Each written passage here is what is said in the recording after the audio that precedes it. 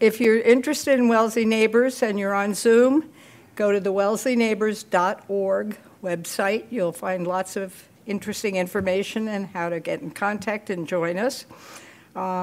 Tonight's event is Wellesley Media is taping tonight's event, and we'll make it available to everybody on YouTube. So it's now my pleasure to introduce a leading member of Wellesley Neighbors, who will introduce our speaker.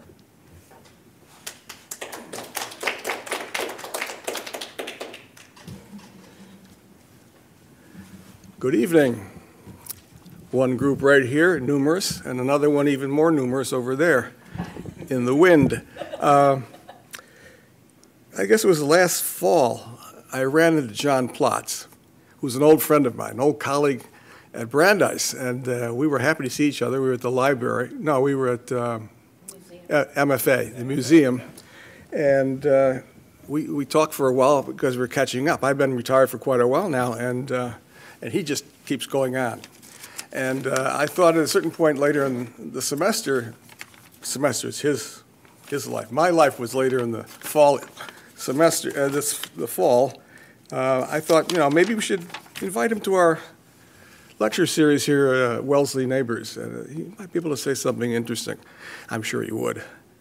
So I invited him, he graciously accepted, and we finally got the date together and put it all together. Now, John is professor of the humanities, specifically the Barbara Mandel Professor of the Humanities. Mandela is the name of the building in which English and a few other departments hold their offices. He was a graduate. He's a graduate of Harvard, PhD at Harvard. I think Princeton for undergraduate, is that right? Harvard. Harvard again. He's an all-Harvard man. Okay. Fiercely Harvard. He's taught at Princeton, though, I know that. He works in the fields of Victorian literature and the novel, politics, and aesthetics. He's director of graduate studies. He is the co-founder of the Brandeis Educational Justice Initiative, which deals with the criminal justice system in America. And as I'm learning tonight from him, they deal with working with people in the jail system in the state of Massachusetts. He is a co-host of, quote, Recall This Book, unquote, which is a podcast.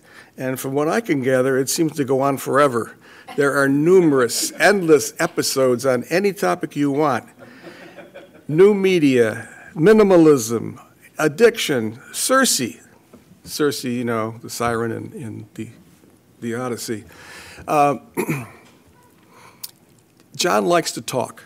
I've determined that is the one thing he loves to do because he's had so many podcasts, I couldn't even begin to tell you how many, let alone mention their titles. He's the master of the podcast, actually.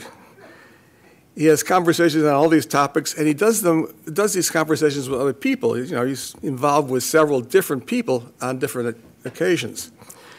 If there aren't other people there, it's not a conversation. It would just be a soliloquy. Yeah, it would. That's right. I was going to say it's a self-defining tautological statement that I made there.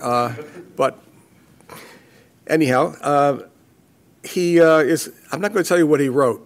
He's going to probably tell you more about what he's written, what he's published. I'm going to tell you about what he's interested in doing next, and that is the title of his current project is Non-Human Being, Post-Darwinian Naturalism, Fantasy, and Science Fiction, which he describes as an attempt to trace the legacy of Darwinian natural materialism in the near simultaneous emergence of prose fantasy, science fiction, and naturalist literature, all topics which would interest me.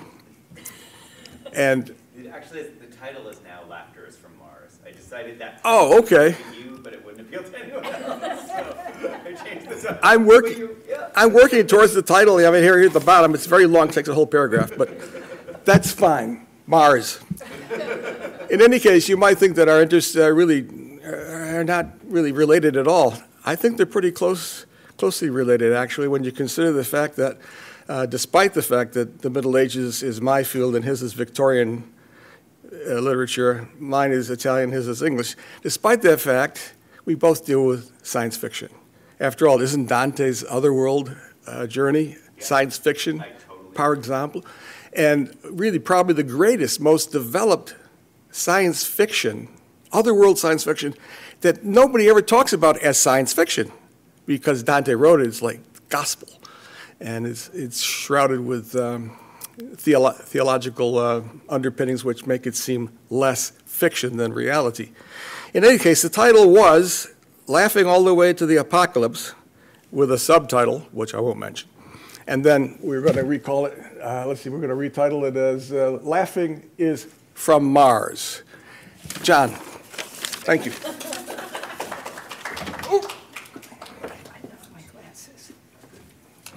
Thank you. Thank you both for this great introduction. And it's great to be here in person. I'm really glad I mean, it's great that people exist virtually too, but it's so nice to be here in a room with you. And yeah, so Richard, I'm so glad you mentioned the Dante connection, because I actually have a slide just for you, which was to try to think about that connection.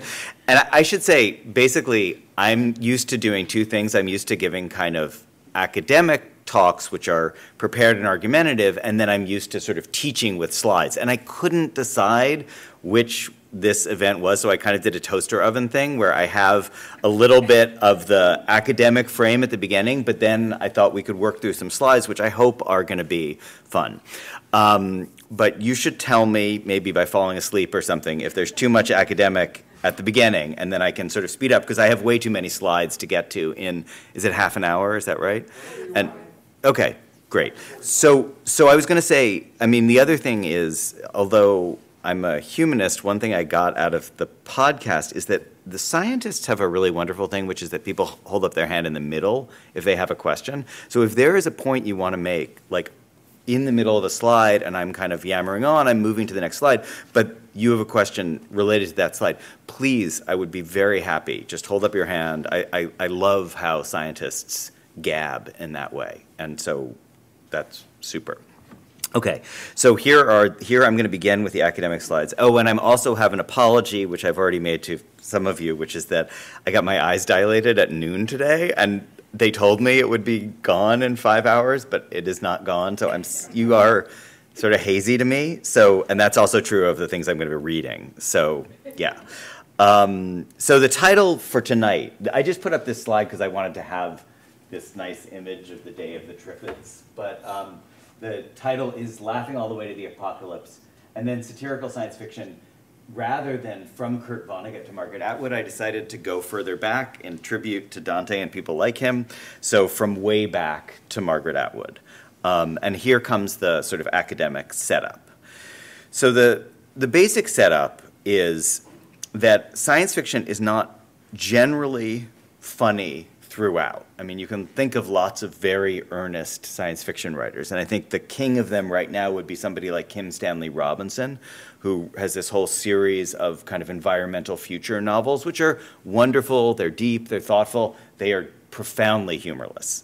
However, there is a long tradition of laughter woven in that stretches back maybe to Gulliver's Travels, maybe further, and what I'm trying to show is that laughter is not just a kind of bonus, you know, like you can ice your cake with some laughter. I actually think the laughter is part of the heart of what a lot of science fiction is trying to do. It is trying to reshape the way that its readers see the world. So the famous phrase from Darko Suvin, who's sort of the king of science fiction theory, is that science fiction uses a novum, a new idea in the world, to produce cognitive estrangement. And by cognitive estrangement, Suvin means that it makes you sort of sit with a strange and different world. And I think that is generally true, but again, Suvin is another one of these humorless people, and for him, the estrangement must be a kind of deep intellectual dedication to what would it be like if we could have a machine that would travel back in time. And so in telling the story of science fiction, he kind of leaves aside, for example, in Wells's Time Machine, the general goofiness of the bicycle that moves, from here into the past or into the future, and you have to be really careful not to stop when there's a hill, because if you stop when there's a hill and you're moving on time in your time machine, you're going to be stuck inside the hill. Like there's this element of weirdness that somebody like Darko Suvin underestimates.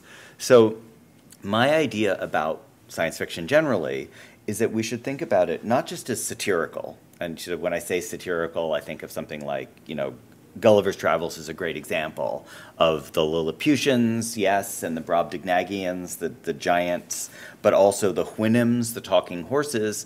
And the point about the Houyhnhnms, of course, is that they are rational beings who are Homo sapiens. They are like equi sapiens. So the Houyhnhnms are what human beings think we are, but the Yahoos is what we actually are. So that's what I mean by the basic idea of Gulliver's Travels being satire.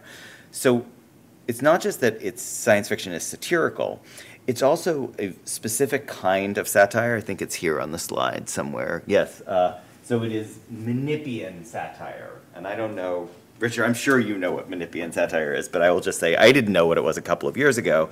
Menippean satire, if you think of Swiftian satire, is sometimes also called Juvenalian satire. It's incisive, it's cruel, it is sort of deconstructing the way we act in the world. Then there's Horatian satire, which you could think of as more like The Simpsons or something. It's just like gentle, it's profoundly appreciative of the world, so it's like laughter with a smile. Menippean satire is very different from those two. Menippean satire is not making fun of what we do in the world, it's making fun of what we think about the world. So Menippean satire basically says, you are walking around in the dark with a blindfold on and you think you see. So Menippean satire sets out to make fun not of the way we act in the world, but just like our entire model of how we understand the world, it says is wrong. And so there is this weird category which exists from before science fiction, and I'm going to talk about a couple of examples, really early examples, which is the Menippean adventure, which sounds weird because Menippean sounds like it's a kind of high concept, very cerebral way of thinking about the world. But the point about Menippean adventure, and by the way, Margaret Atwood uses that phrase Menippean adventure to describe her own work. The Menippean adventure is a rollicking good time that nonetheless is meant to show you that you're wandering around blindfold, that you understand the world less than you thought you did. So that's where I'm going with this intellectually. I want to say that science fiction has this is part of this long Menippean satirical tradition. And then specifically, science fiction in the 20th century, basically ever since H.G. Wells, is also a response to science. So there, Richard, we get to the connection of the Dante question, because obviously Dante's not thinking about science, but he is thinking about epistemology, he's thinking about kind of the ontology of the world, and Dante has this sort of imaginative adventure that is meant to take you out beyond the realms that we know. The point about science fiction that makes it different from something like Dante is that it's within a world in which science is king. So we have a sort of technological and scientific sense that we can, if not control the whole world, at least know everything about the world. And science fiction, in many ways, is as much designed to kind of deconstruct or tease or poke fun at that as somebody like Chaucer is trying to poke fun at the religious mindset that prevailed in his day. So in other words, science fiction sees itself from below, but the below that it is pointing up to is a world in which science is, I won't say it's a religion, but science is all-powerful in the way that maybe religion was powerful in Europe, say 800 years ago. So that is so Menippean adventure has a long tradition, but once science and technology really become powerful, so you could think of the age of steam or the age of Victorian technology, that is kind of one bonus where science fiction, the H.G. Wells and Jules Verne style science fiction responds to that. That's one moment that Menippean adventure gets kind of charged. And then the second moment, which I'm going to try to get to with Kurt Vonnegut is basically World War II and the atomic age. And this is, I guess, the summer of Oppenheimer, and now the winter of Oppenheimer, I guess. So we could think about Oppenheimer as a good paradigm for this, that like once, you know, I think he said, I am become death, the destroyer of worlds, is the line that he said. So you think about Oppenheimer as acknowledging the scientific apotheosis, I guess, like the power that the atom bomb had to really show that science and technology were so powerful in the world. And that moment is very terrifying, and you can look at lots and lots of science fiction, including by people like Isaac Asimov and Robert Heinlein and Arthur C. Clarke, that represents the terror of the atom bomb. But I think there's a lot of humor as well. Like, in other words, that you have to laugh in response to this, because if you don't laugh, you're going to cry or you're going to scream. So that is the overall intellectual framework. I have a couple more scholarly things to say. Yes, okay, I'm going to talk about one phrase that Brian Stableford has that I think helps think about the Menippean side of science fiction. He says that from the beginning, science fiction has also been anti-science fiction, like anti-science fiction. So in other words, that here we could come back to Gulliver's Travels too, that from the beginning there was this sense that you were teasing or looking at the orderliness of science from below. And this is the point, and actually maybe I'll just skip to the next slide here. This is where I was thinking about Dante, because I was thinking about this guy Robert Scholes, this is the only other, I think, footnote I have today. But so Robert Scholes talks about something called structural fabulation. And so he's also picking up that phrase, cognitive estrangement, that Darko Suvin uses. But he says speculative fabulation was born of humanism and fostered by science. And the idea of speculative fabulation is that in order to really understand this world that in many ways is so far beyond us, that seems, you know, if you think about the Galileo's discovery of these moons that must have been at least thousands of miles away, you know, that, you know, that moment of discovery of the magnitude of the scientific universe, you needed fabulation to try to wrap it back into order. And so the connection to Dante is that there is this tradition of cosmic fabulation. He calls it dogmatic fabulation, but I actually don't think, I think he also calls, I think dogmatic fabulation is what he says Dante is actually trying to kind of work his way out of, but cosmic fabulation exists in a world without science. You still need the need to tell these massive stories, but once you have, once you enter the Enlightenment and you have a realm of science, then you really need this structural fabulation that will kind of go to bat, like with science, yes, but also anti-science as well. And then I have another footnote there about basically the idea that we're living inside a science fictional universe nowadays. It's kind of an interesting idea, and maybe we can come back to it at the end, but I think the main point I want to emphasize is that H.G. Wells, you know, who you guys might know, H.G. Wells, he studied with Huxley as a young man. He was like part of the first of the school of, that's the, what's it called, Kensington School of Science and Technology. Like he's part of this first generation of post-Darwinian industrial science. So H.G. Wells was like perfectly poised to tell stories of a world in which we're all living basically through science and through the technology that science produces and at its behest. So the point that Roné makes is that we've actually hit, in the sort of postmodern universe, we've hit a world where we're just so bewildered by what science has been able to do that in a sense, even science feels like science fiction to us. And I think Margaret Atwood is a good example of that. That notion that like the things that bioengineering, that CRISPR, you know, Margaret Atwood writes about CRISPR. The things that CRISPR can do are so amazing that they themselves might as well be science fiction. But that's sort of like a point about maybe the last 10 or 20 years. But, you know, let me start with the point about H.G. Wells. Okay, so I realize I haven't said anything funny yet. I'm sorry, but I'm getting there. This is my setup. So any thoughts or questions? Anyone want to?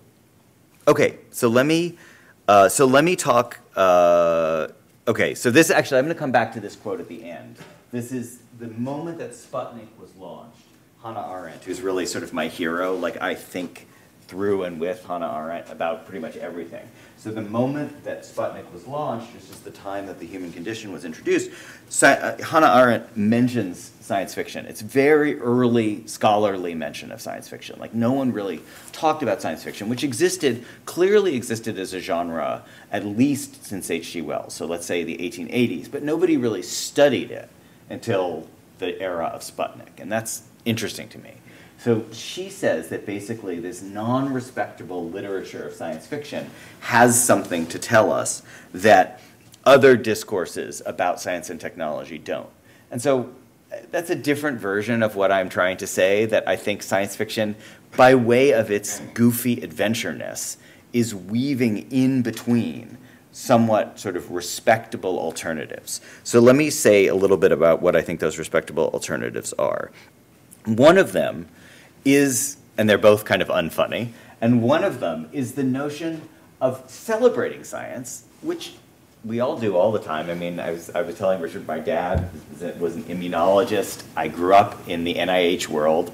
I love science. I love being exposed to just kind of the glories of science. So I just thought about a book I love. I don't know, do people know this book, Other Minds by Peter Godfrey Smith? It's this wonderful book about octopuses and how their thinking is just radically different from humans, and yet they're profoundly intelligent, and we can see that. There's all sorts of amazing tests you can do which will establish the difference of their intelligence. And so Godfrey Smith makes the point that, he doesn't say we don't need science fiction. He says, but he actually says when you compare it to science fiction, it's interesting to think about meeting an octopus because this is actually what meeting this is a real chance to meet an intelligent alien. So totally get that. That is the positive vision of science as the thing that is constantly stretching the edges of our knowledge. And I'm the kind of person who's always like typing into Google, oldest cave art to find out if they've discovered, carvings from like 70,000 BC.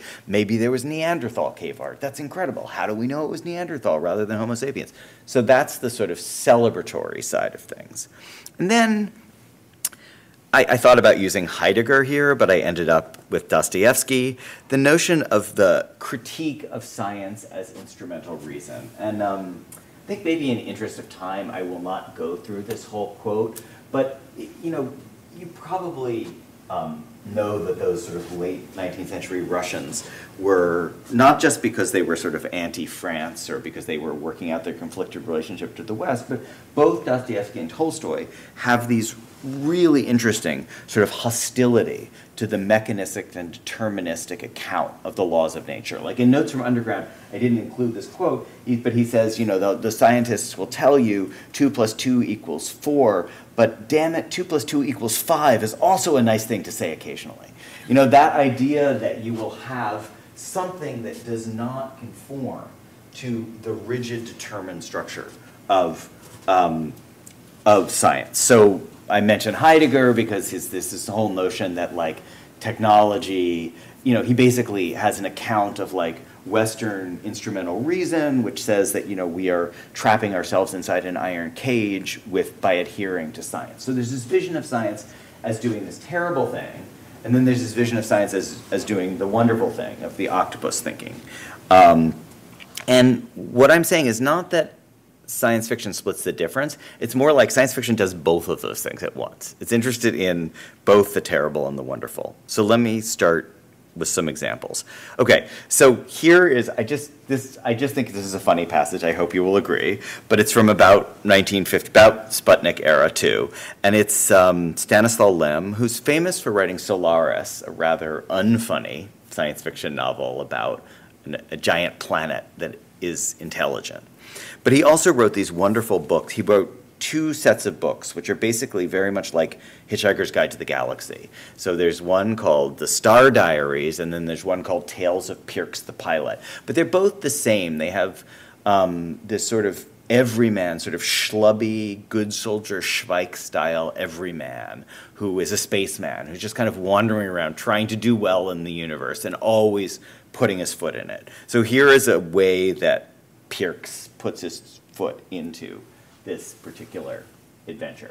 So he's there, he's at an interplanetary conference in order to plead for the importance of humanity and why it deserves to be recognized as one of the great intelligent species of the universe.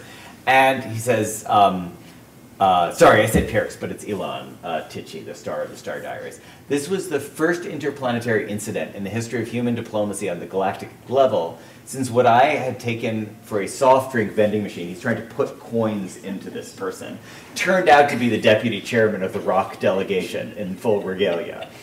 So yeah, that's where we humans are. We can't really tell a soft drink machine from an ambassador. And I informed the Rock deputy chairman proudly, we consider that man should be the measure of all things. He placed a heavy claw on my knee. Why man? And I thought about, actually, Laughter is from Mars. I'm not that crazy about the title, so I thought about calling it Why Man, actually. And I think the reason that's a good joke, and by the way, I'm going to say that the humor I'm talking about, I hope it will seem funny in this room, but the main point I want to make is that it seemed funny at the time, you know, like, so that it was intended to be funny. So the joke of Why Man, I think, is that phrase, that man is the measure of all things, I mean, growing up, I was taught, like, this is the sign of the apotheosis of the Enlightenment. Like, it used to be that we thought the universe, like in Dante's era, was ruled by a divine God who ordered things, and there were, you know, flights of seraphim who made sure the universe was this way. But we broke out of that, we achieved rationalism, and we discovered that man is the measure of all things. But the science fiction point is that, like, boy, if you still think man is the measure of all things, when you know how wide the universe is and how tiny Earth is, you've got a hubris problem. You know, you have a problem of thinking that your epistemology, your kind of human-centered scale, translates into, you know, a persuasive ontology for the whole universe. Like, you are mixing up your centrality to your own experience with your centrality to the universe at large. So that's kind of my example of, like, how the humor of science fiction operates, like how it demystifies, how it decenters. So one way of thinking about this is, you know, it's anti-anthropocentric. Like, science fiction's innately anti-anthropocentric. Okay, so yes, and in fact, Stanislaw Lem, this is a good example of, like, Stanislaw Lem actually says that the novel, in Solaris, he says that the novel struggles with the temptations of a latent anthropocentrism. So in other words, Stanislaw Lem does have a different novel which says what he wants to do. But and I love Solaris. I think it's a great novel, but it isn't funny. So to me, like, this Why Man, like, that really draws the anti-anthropocentric point beautifully, whereas talking about the temptations of a latent anthropocentrism in the novel doesn't really do it. So I like a novel that thinks on its feet, or that thinks with a laugh, I guess. So I have a few slides here about satire, but okay, I want to talk, so now is the point where I'm going to try to talk through a way back history of science fiction. And this is where I make the kind of implausible claim that you actually can think about science fiction before science, like that there's a tradition of speculative fiction in which the speculation involves doing things that, if they happen nowadays, we would call them science fiction. So there are a lot of trips to the moon in previous generations. And I know I said science fiction requires science to push back against it, but there are trips to the moon. So how do we think about these trips to the moon?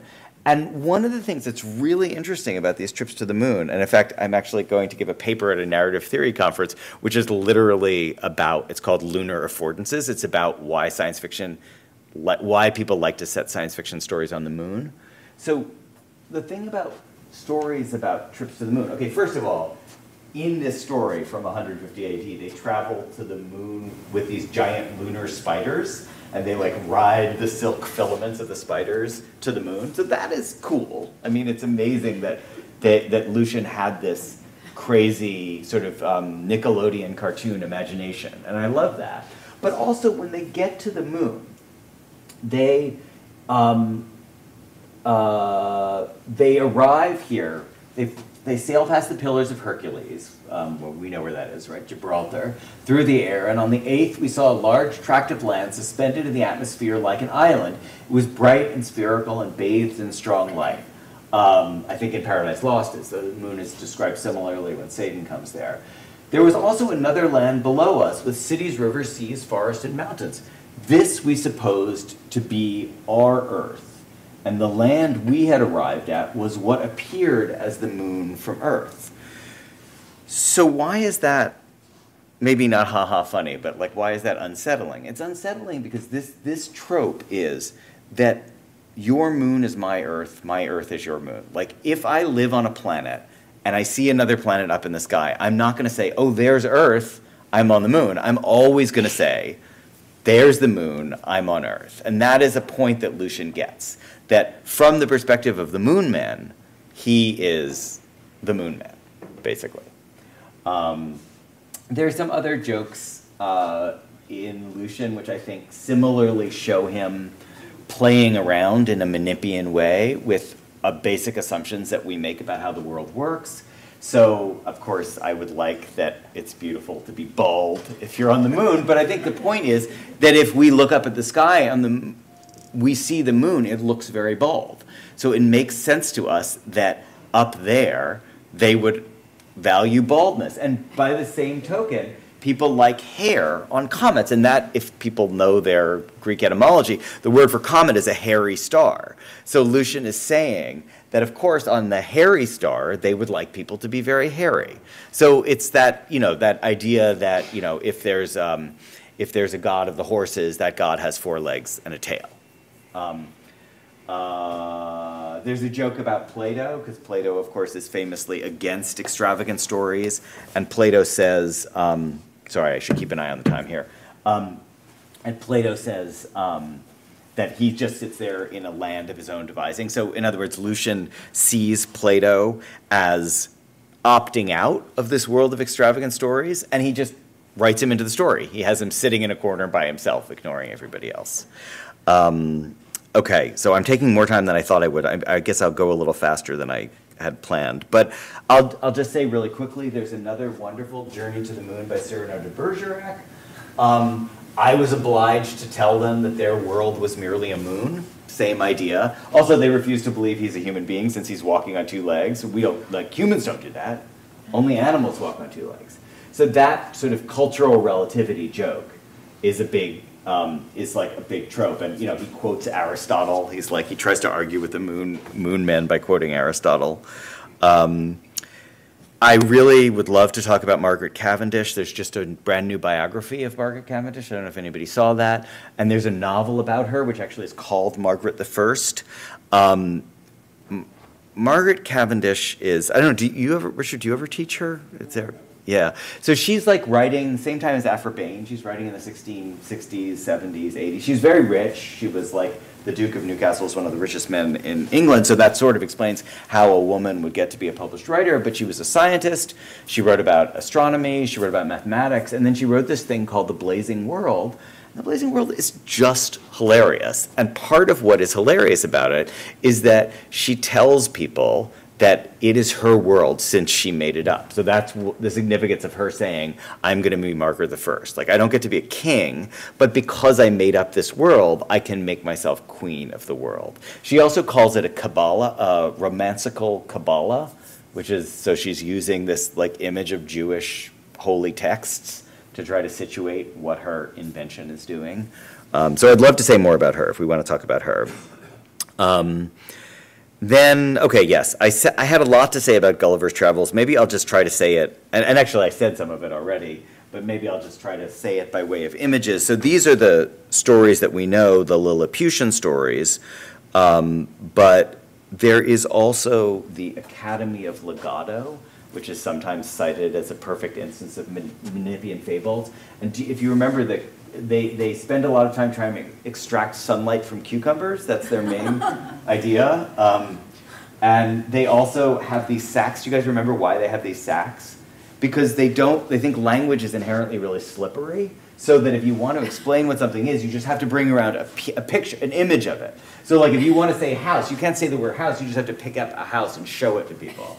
So these are the academicians. So clearly Swift is playing with the ways in which we think we know what thinking is. You know, I think that's the Menippean point. We think we know what thinking is, but if you look at it a little bit, you realize it kind of disintegrates in your hands. And then, of course, I mean, I guess I could talk forever about the one, partly because my daughter has like devoted her life to horses, but you know, the horses are the rational beings, and then he identifies, while Gulliver is there, he identifies with the Houyhnhnms. He thinks he's a horse. Do you remember he builds a stable for himself when he gets back home? But of course, he's actually a Yahoo. And in fact, it turns out they've given him clothing to wear, and at a certain point he realizes with horror that he's wearing Yahoo skin. Like that's what he's wearing, like his shoes are made out of Yahoo. So, right, I mean, it's very unsettling. It is, I do think it's funny, but it's funny in a deeply disturbing way. So that's sort of, again, we're still kind of in the run-up to science here. Yeah, okay, I'm gonna skip Alice in Wonderland too, much as I would love to talk about her. But I will talk a little bit about Flatland. Do you guys know this book? So this is one of those books that really reminds you that, oh yeah, there was science fiction in the Victorian period. So this guy Abbott, religious figure, mathematics instructor at a boys' school, he created this vision of a world which is a totally two-dimensional world. So Flatland, it's written by A Square. It was actually A Square squared. That must be the, I haven't seen that version. Yeah, I don't know why the square is squared. But it's a world in which everybody exists in two dimensions, and then into that world suddenly, one day, a small circle comes. It becomes a larger circle, it becomes a larger circle, it becomes a larger circle. It's not actually a circle, it's actually a sphere passing through this flat world.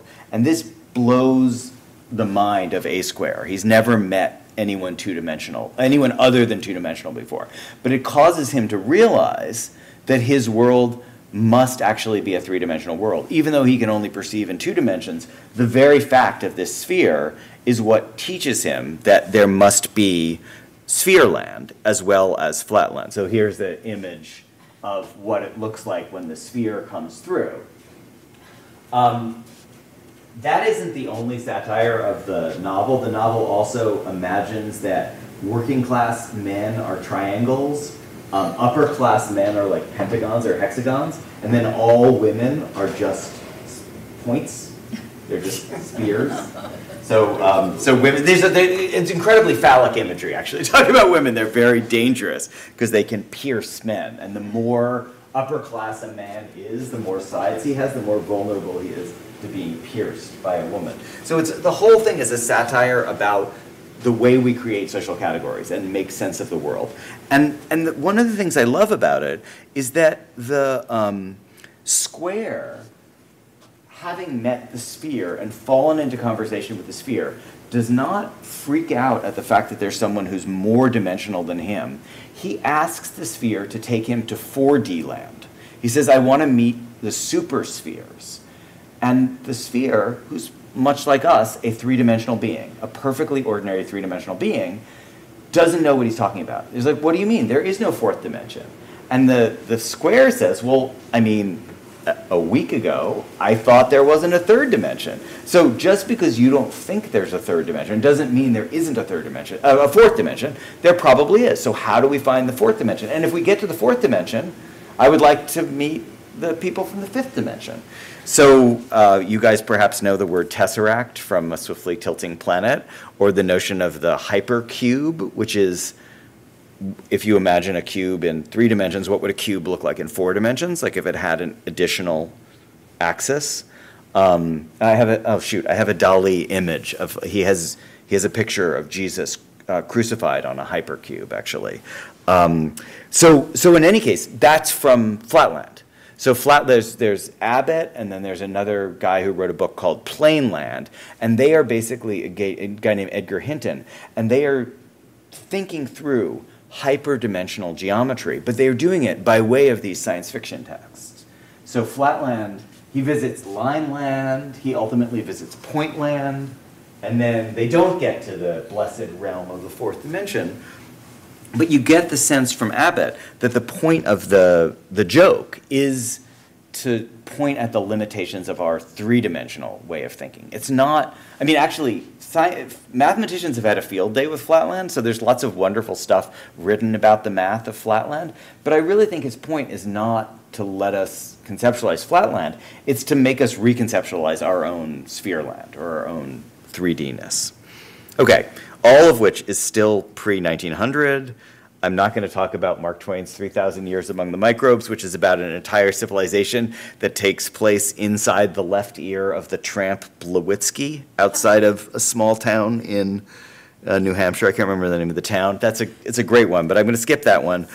I do want to talk about, really quickly, so H.G. Wells is sort of my guy here for the turning point of the world of the what scientists are doing when they create this powerful new world and how we should respond to them.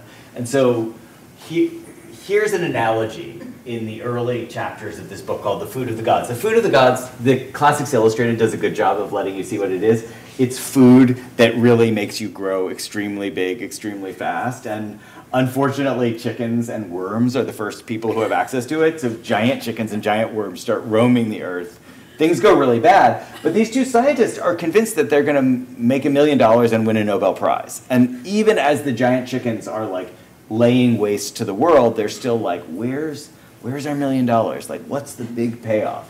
So the thing that Wells says, and I think this is so wonderful, he has this image of scientists as coral creatures. And he says the reef of science, that these little scientists, so it's a day when you still put scientists in quotes, that these little scientists built and are yet building is so wonderful, so portentous, so full of mysterious half-shapen promises for the mighty future of man. One does not know which is the most amazing, the greatness or the littleness of these scientific and philosophical men. So to me, that's the point, that's like the kind of aha moment for Wells, is the greatness and the littleness. So there's so many wonderful lines that the scientists say, is that like, we supply the material and they get the experience. Like they don't really care, it's kind of an Oppenheimer point, they don't care about the consequences. They just want to do really good science and be celebrated by other scientists. And then the fact that it's disaster for the world, that's not really the point. You know, the giant chickens are someone else's problem. So that's, okay, I really got to speed up here. But there's a W.E.B. Du Bois story that is a very H.G. Wells-like story where he talks about this thing called the megascope. And it's really an amazing racial allegory because the idea is that there are these things that are enormous but invisible right next to us. And we use telescopes to see enormous things that are way off. We use microscopes to see tiny things that are close by. But what we really need is the megascope to allow us to see things like race that are giant and right next to us. So that's the Princess Steel by W.B. Du Bois, a very Wellsian story. I want to talk about Karl Čapek, who you guys probably know from Rossum's Universal Robots, but he also has this wonderful novel called War with the Newts. Actually, just made a coin out of it in the Czech Republic, which makes me happy. But it's about these newts that get radiated because of an atomic explosion gone wrong, and this is in the 1930s, and they learn Czech, and then they start reading Hegel. And then they basically decide to conquer the world. And Čapek is amazing. Apparently, he was going to win the Nobel Prize, but the head of the Newts was given a little bottle brush mustache. This is in 1935. And the Swedish Academy decided that they couldn't give him the Nobel Prize because Hitler would be too annoyed. He has another wonderful novel called The Absolute at Large, which I would really love to talk about. It is basically, the idea is that if you split the atom, not only do you create energy by destroying protons, but you also release spiritual energy that is trapped inside the atom. And if people are nearby, they become religious. Like they absorb the spiritual energy. So atomic energy leads to religious wars. It's a wonderful kind of convergence of cosmic fabulation and structural fabulation. Okay, more about Stanislaw Lem, Italo Calvino. What? Yeah. Italo, thank you. Italo, thank you, thank you. So I want to talk a little bit about Slaughterhouse-Five. I guess maybe I'll stop with Slaughterhouse-Five. So do people know this novel, Slaughterhouse-Five? Okay, so I think you might know about it, that it's an incredibly sad story. It's like a trauma story about the bombing of Dresden. So it's about war crimes during World War II, but American war crimes. So that makes it quite distinctive. And of course, people didn't talk about these war crimes, even in the 60s when Vonnegut was writing, but he really sees what the Germans were doing and what the Americans are doing. He wants us to admit that we were doing things, too, that had these horrific structures to them. And so, you know, famously, Vonnegut himself was caught in Dresden. He was a prisoner. He was in a slaughterhouse. And he needed to find a way to tell this story. So he does try for years to write the story of the Dresden bombings as a straight novel. Like, Vonnegut doesn't necessarily see himself as a science fiction novelist. He sees himself as a writer. And he's trying to write about the trauma of the Holocaust, not the Holocaust, the bombing, the aerial bombardments, the slaughter of civilians, the dance with the Children's Crusade, the dance with death. The madness of World War II. He cannot write it as a straight novel, but he starts to be able to write it when he makes up this figure. This is the Tralfamadorians, and these are these weird time-traveling creatures who are shaped like what he calls a plumber's helper and I call a plunger, but that is what they are shaped like. They appear, and they take the central character, Billy Pilgrim, they pull him out of time, and they allow him to move through time and see that time basically has no meaning. And that kind of science fictional, I would call it an affordance. That would be like meaning the kind of gimmick, the narrative gimmick of the time-traveling Tralfamadorians is, who are the people who say, "so it goes," which is kind of the famous line from Vonnegut. That is what enables him to get out of being trapped inside Slaughterhouse-Five. Like, other than that, he has this image, he says, that people aren't supposed to look back. Lot's wife looked back. She was turned into a pillar of salt. That's what happens if you contemplate atrocity. And this novel was written by a pillar of salt. So his idea is that he's trapped still in that moment of the bombardment, the moment of the crime, kind of like Oppenheimer, you know, with becoming the destroyer of worlds. But science fiction actually untraps him. Like the Tralfamadorians, ridiculous as they are, improbable as they are, you know, there's a reason people get this tattoo. It's like it is what lets him out of that miserable loop of like being inside that horrible experience. And instead, he's got time travel and he's got this liberation into a third space, which is also, you know, a funny space. So I think, yeah, I mean, I don't know. I have a whole bunch of quotes. There's a bunch of science fiction novels inside Slaughterhouse-Five, which are very funny. And then also someone says inside Slaughterhouse-Five that everything there was to know about life was in the Brothers Karamazov, which coincidentally is also by Dostoevsky. But that isn't enough anymore, said Rosewater. So this idea that we're suddenly living in a world, you know, like when Karamazov was written in the 19th century, maybe you could just have human wisdom, and human wisdom would get you where you needed to go.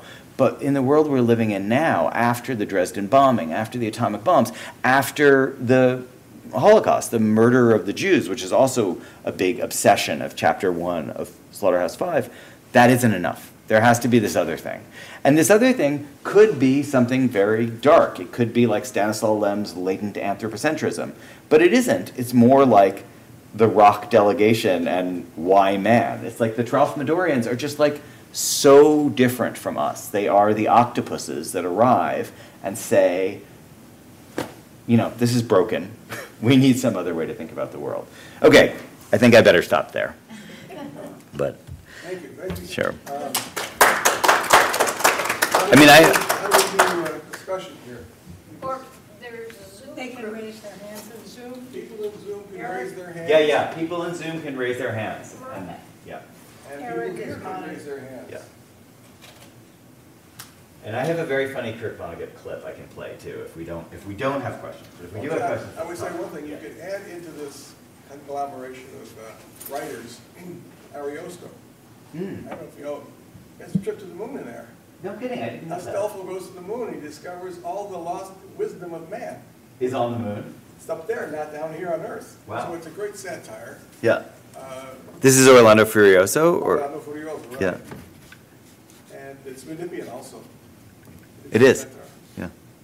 Great, thank There's a you. whole tradition in the Renaissance of Menippean satire and seeing things upside down. You know, taking things as opposite. What was good becomes bad. What is bad becomes good. What is reasonable becomes foolish. What is foolish is actually reasonable. Yeah. Yeah. Connecting with all sorts of classical work as well. Yeah, thank you.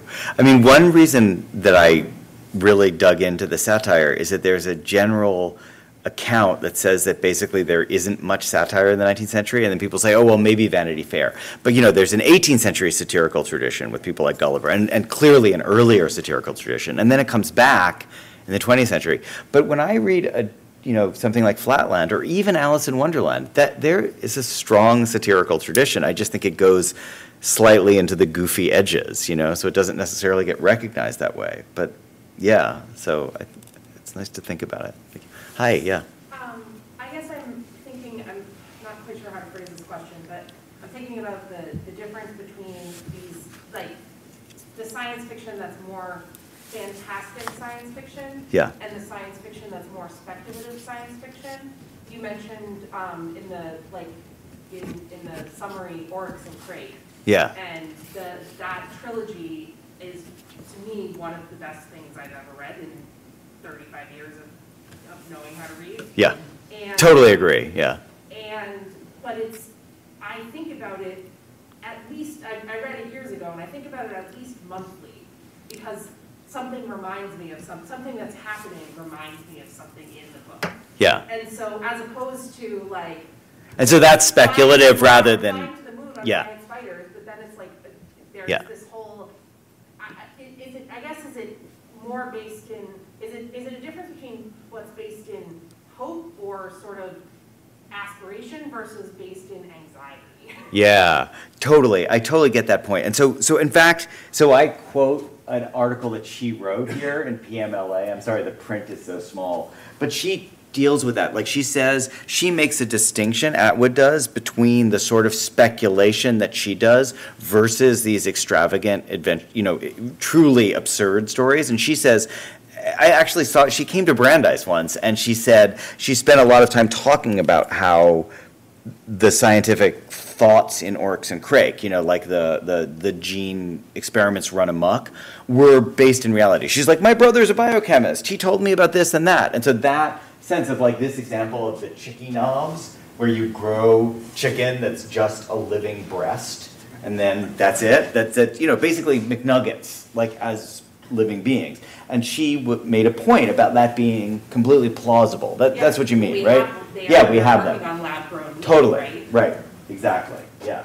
Do you think that the anxiety-based, do you think that that's going to become much more predominant? Yeah, I think that's a great question. See, the funny thing is that I think that even in Atwood, even though there is anxiety there, I don't know if you agree, but I actually think she's really funny too. Oh yeah. That is a weird thing about her. I mean, it's definitely a dark vision, but it's a comically dark vision. So yeah, I totally get the point about the fantastical and speculative and the kind of hope versus the anxiety being different registers. But then I think this idea, what she says is the adventure romance coupled with Menippean satire, that's how she describes what she's doing. I think I think those things are knitted together, even though they're different ends of the spectrum. So I guess that's what I'd say. And I think that anxiety has also always been there within science fiction. It's just that the writers we tend to remember also, they kind of leaven it with some kind of vision of how things could be otherwise. In fact, I really think H.G. Wells is really interesting because his first 20 years of those, what he called scientific romance, they're sort of Atwood-like. They're very funny. They're dark. They are showing science occasionally succeeding but more often failing. And then, for those of you who know his story, like Sarah Cole has a wonderful book about Wells as socialist, he became a true believer. So he became like a eugenicist, he became a utopian socialist. I mean, most of the things he liked, we would probably still like today, the eugenicism, not so much. But he became much less interesting as a writer. I mean, it's just generally agreed that people would like attend to him because he's really smart, but the stories themselves lose their edge. So I think that Atwood, in a way, although I definitely agree with you that Atwood sits in the speculative side, not on the fantastical side, the success comes from like being willing to dwell in the tension, you know, and Wells kind of no longer was able to do that after maybe 1915. It was interesting. Just gonna check. Eric, are there any questions from Zoomers? Hello. I don't see any questions right now, or they're typing very long ones. I'm not sure. Other questions?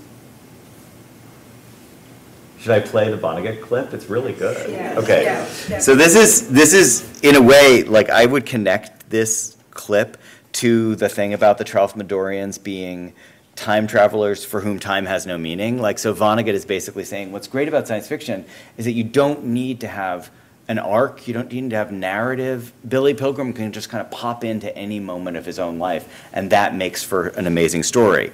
But in this, Vonnegut tells you how he thinks people write stories, like in real life, that are non-science fiction stories. Has created a body of work of startling eccentricity and universal appeal. His singular view of the world applies not just to his stories and characters, but to some of his theories as well. Well, there's no reason why the simple shapes of stories can't be fed into computers. They are beautiful shapes. This is the GI axis, good fortune, ill fortune.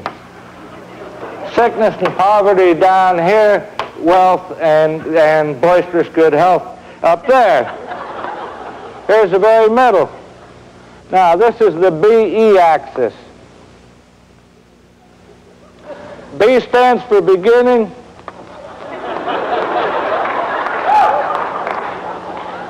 E stands for electricity. Now, this is an exercise in relativity, really, is the shape of the curves of what matters and not their origins. So we'll start a little above average, is why get a depressing person? We'll start, the whole thing, we call this story Man in Hole, but it needn't be about a man, and it needn't be about somebody getting into a hole. But it's just a good way to remember it. Somebody gets into trouble, gets out of it again. People love that story. They never get sick of it. All right, not copyrighted. Another story, also a beautiful curve and easily fed into a computer, called Boy Gets Girl, but it needn't be that. Just a way to remember it. Start on an average day, average person, not expecting anything to happen a day like any other. Find something wonderful, just loves it. Oh, God damn it.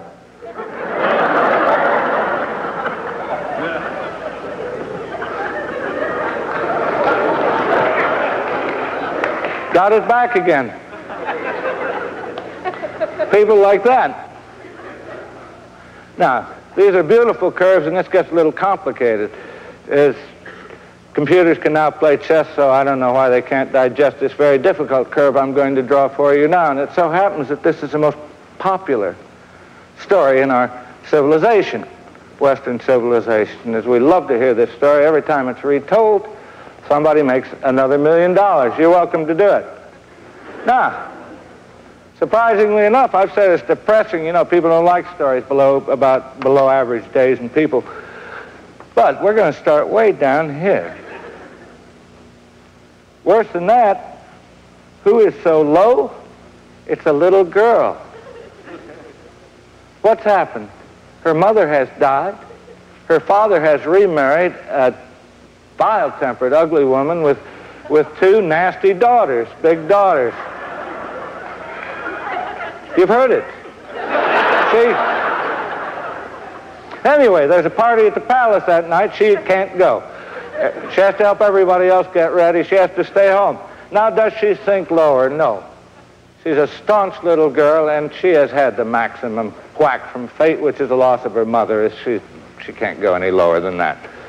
Okay, so the fairy godmother comes. Gives her shoes, gives her stocking, gives her mascara. Gives her means of transportation. Goes to the party. Dances with the prince, has a swell time. Boring, boring, boring, boring, boring, boring, boring. Now there's a slight inclination to that line as I've drawn it because it takes perhaps 20 seconds, 30 seconds for a grandfather clock to strike 12.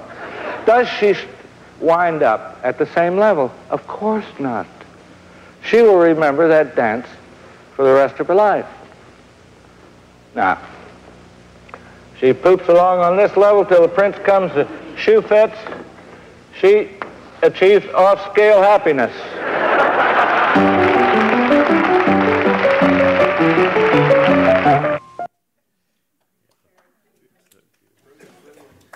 And I really think Vonnegut's point is the same point that he makes in Slaughterhouse-Five when he says about Brothers Karamazov that it's just not enough anymore.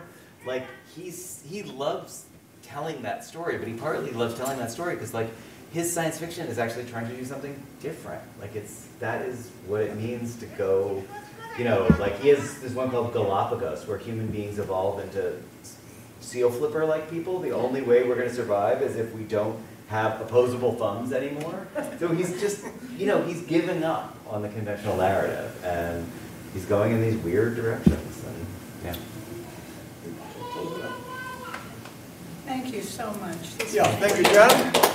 Thank you, audience, for coming Thank you so by. much. Yeah.